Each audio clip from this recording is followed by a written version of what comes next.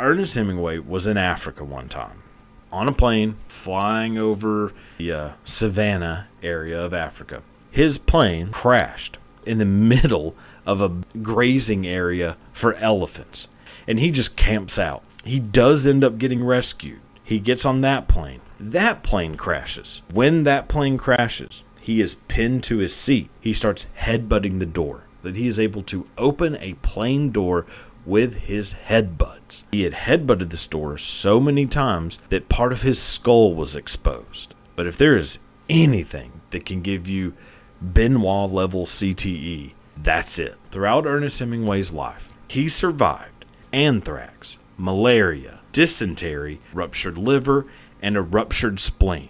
Turns out, only thing that can kill Ernest Hemingway is Ernest Hemingway.